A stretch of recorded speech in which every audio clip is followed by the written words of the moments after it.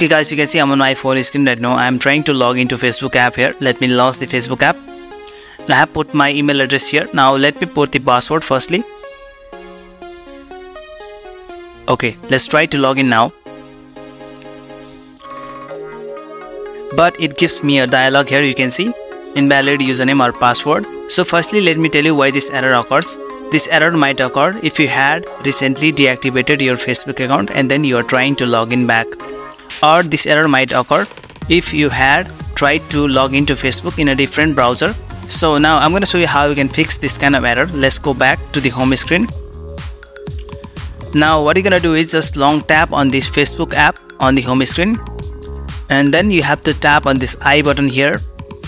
Okay, now it will lead you to the settings page of Facebook app. Now scroll down and then you'll find an option here called storage.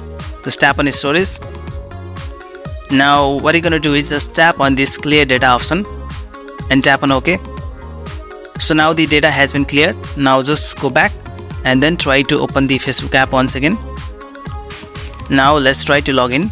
Okay, I have put the email address and password. Let's tap on the login button. Okay, now since I have put the two-factor authentication on my Facebook account, so it's giving me notification on my device. So I'm just gonna have to wait. It's taking a long time, so I'm just gonna try the another way and send the code to my phone number. So now I'm just gonna put the code that has been received on my phone.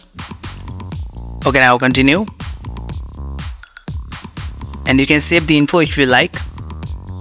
Okay, now you can see I have successfully landed on the Facebook homepage. So that's the way guys how you can solve this kind of error. If you like this video, then just give a thumbs up, and if you have found this video very useful, then don't forget to subscribe my channel. Okay, bye.